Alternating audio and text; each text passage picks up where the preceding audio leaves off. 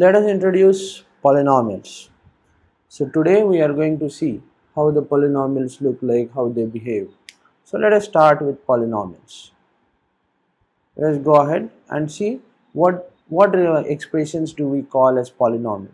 So for that, let us take the first point where we will take a layman's perspective and we will try to understand what a layman will think of a polynomial. In order to do that, let us first take a layman's perspective and see what layman will think. So for a layman, a polynomial is some kind of mathematical expression which is sum of several mathematical terms. Then we ask the layman, what do you mean by mathematical terms? The answer is each term in this expression, that is mathematical term in this expression, can be a number, a variable, or a product of several variables. So according to a layman, each term, this mathematical term, can include a number, a variable, or product of several variables. These are the things that are allowed. So basically, then it is basically, let us take one example for this and let us see if I have 3x. This is a number and some variable. So I have a constant 3. I have some number like x square. I have some term like x square y. All these contribute to something called polynomial. Correct? Now I take a more significant number, that is say x square plus 4y square plus 2z plus 10. Will this contribute to be a polynomial? Yes, because it is sum of a number, which is 10 here, a variable, there are many variables, 1, 2, 3, there are 3 variables, and product of several variables. In particular, here we have x square and here we have y square. So this also qualifies to be a polynomial. Then according to this, suppose what I will write is here is, let us say some expression of the form t raised to half plus t. Is this expression a polynomial? A layman will say, yeah, it can be a polynomial because t raised to half, if you square this number, you will get this, correct? So this is one variable, this is another variable, and therefore we are actually having a polynomial. So then we went and asked mathematician, what is a mathematician's perspective of a polynomial? So that we will define as a definition. So a mathematician said a polynomial is nothing but an algebraic expression in which only arithmetic is addition, subtraction, multiplication, and this is interesting, he mentions it as natural exponents of the variables. Natural, by natural I mean the way we defined the set of natural numbers in our first week. I mean natural means 0, 1, 2 and so on. So this is my set of natural numbers which includes 0. If you want to emphasize it, you can put it as n0. Otherwise you can call this set as set of whole numbers or set of non-negative integers. So the definition can be twisted like this will have non-negative integer exponents.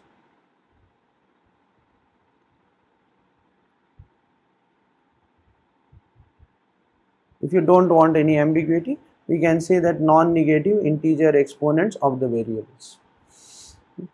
So then if we go back to that earlier expression, which is t raised to half plus t, the all other expressions will qualify to be a variable, but this expression will not qualify to be a variable.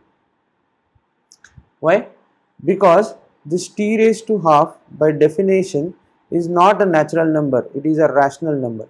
We will come to it later, but this cannot qualify definitely this cannot qualify as a polynomial if we go by this definition. We have already seen many examples. Let us reiterate them. One example was constant 3, another was 3x square, another one was 3x square plus y square plus z, take 4z, then take plus 10. All these are qualified to be polynomials, but this expression does not qualify to be a polynomial. So this we will consider later as well, and we will give a rational reason why it is not a polynomial. So now we know what is polynomial. Now it's time to see why is the name polynomial. Why do we call this as polynomial? That is what we will see now. So let us go ahead and see something about the nomenclature. Why do we call them polynomials?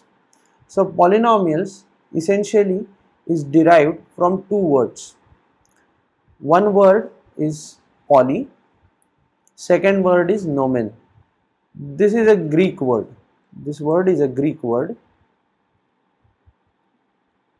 and this has roots in Latin. The word poly essentially means many, and the word nomen essentially means names or terms. So in our case it turns out to be terms. So an expression having many terms is called polynomial. Okay. Now each term of because it has many terms, each term of the polynomial will be called as monomial. Each term of a polynomial will be called as monomial. Then if the polynomial has only two terms, then you will call it as binomial. If the polynomial has only three terms, then you will call it as trinomial. So far, if you can label them, you can label them, but in general we will treat them as polynomials. And remember that we will include this also. A monomial is also a polynomial for us. We will not distinguish between monomial and polynomial. Of course, monomial enjoys some different set of properties, but we will keep them with polynomials. So let us take one example. For example, a polynomial in one variable can be represented as an x raised to n, this is the highest term, an minus 1 x raised to n minus 1, a1 x1 a0. Right? I am assuming that these an's are not equal to 0. Otherwise, if they are 0, then the polynomial may extend to infinity. I don't want that. So I am assuming that these an's are 0. Now, if you can rewrite this using the notation of summation in this manner, and therefore this am will have a specific name and it will be called as coefficient of the term. Because this is a polynomial in one variable, x is the variable we are interested in, x is the variable, and this m is the exponent of the variable. Now remember, in order that this term to be a polynomial, this m should always be a natural exponent. By natural I mean the one that is non-negative integer. If it is not non-negative integer, then I cannot classify this as a polynomial. Okay. Let us go to the next step and see some examples of polynomials and try to identify whether the given expressions are polynomials or not. So here is the question about identification of polynomials. Identify whether the followings are polynomials or not. The first one, x square plus 4x plus 2. What can you say about this? So the first, let us take term by term, x square, 4x and 2. So all these are monomials involved in this polynomial. So when I take x square, it is nothing but variable x multiplied by x. So it's a product of two variables. So this is okay. When I take 4x, it's a number and a variable. So this is also okay. I don't have any. And finally, this is just a number. So together, and the expression given, it's sum of these, that is x square plus 4x plus 2. The expression given is sum of these. Therefore, this is a valid polynomial form. Let us go ahead. Okay, again the same expression has come, x plus x raised to half. So now you look at the terms that are involved, x and x raised to half. Now if you look at the terms involved, x and x raised to half, then this, it's simply a variable raised to 1, x is x raised to 1, right? So I don't have any problem. This is a valid term. There is no issue with this. X raised to half, this term is not a valid term because it has rational exponent. So this is not correct. So this second expression 2 is not a polynomial.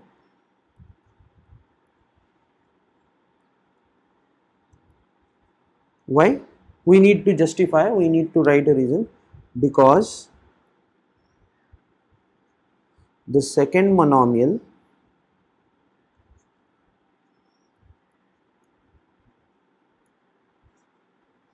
has rational exponent.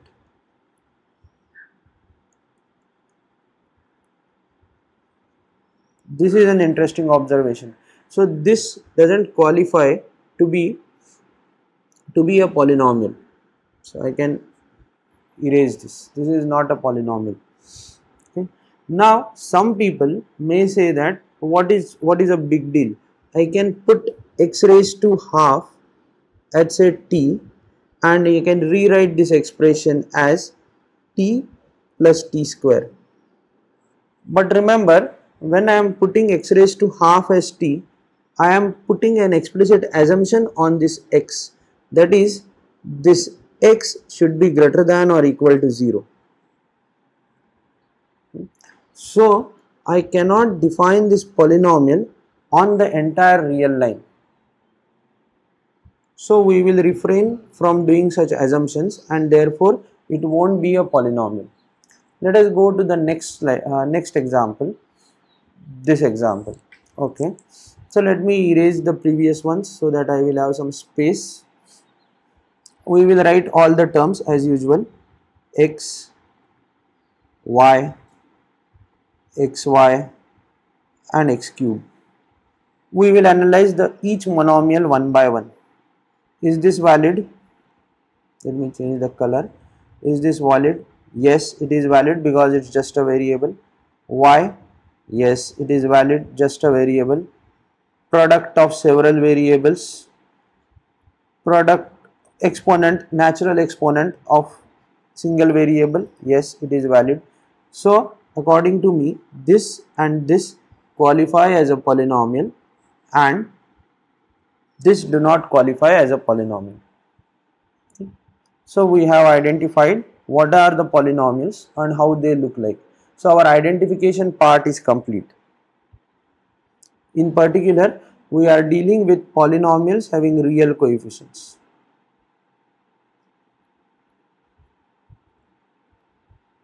Because all the numbers that I am giving you are real numbers.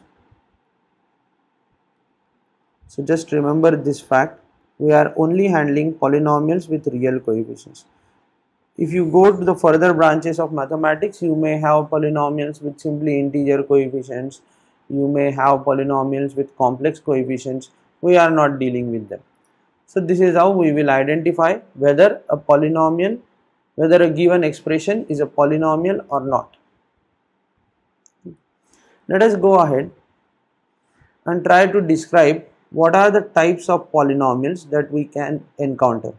We have already seen them. We are just enlisting them for the sake of completeness. So there can be polynomials in one variable, which will typically look like summation over m is equal to 0 to n an x raised to m.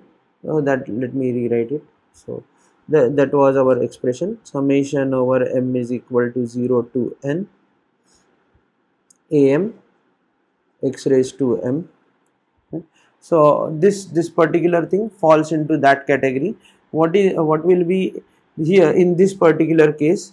A4 is 1, A0 is 1, and all others like A1, A2 and A3, all of them are 0. This is how we will describe the polynomial. So this is a polynomial in one variable. You can encounter a polynomial in two variables. For example, we have already seen some examples. This is a polynomial in two variables, and you can have similar expression, but now you will have am, bm and amn or something of that sort to indicate the powers of these exponents. So we will not indulge into a mathematical representation of this, but you can have polynomials in two variables. In a similar manner, you can have polynomials in three variables or more than two variables. So here is an example of a polynomial in more than two variables. And these are the types of polynomials that you may encounter with real coefficients. So this summarizes the topic of representation of polynomials. Now let us go ahead and see some further properties of these polynomials.